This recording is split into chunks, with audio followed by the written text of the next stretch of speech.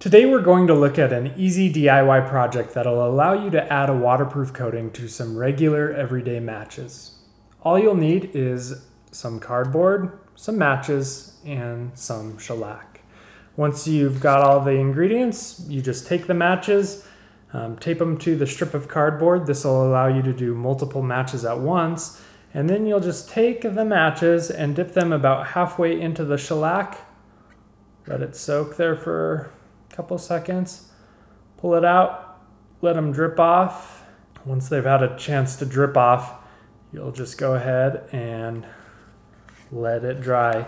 Now, to protect the counters, I have a couple sheets of paper towels down here, but that's pretty much all there is to it. While this is an easy DIY project, we think that there are still some better options out there. First off, a can of shellac is not necessarily cheap or inexpensive, so for the price, you'd be better off just buying some stormproof matches. And then it does take a little bit of time, and the 2 lighters might be a better option than a whole slew of these waterproof matches.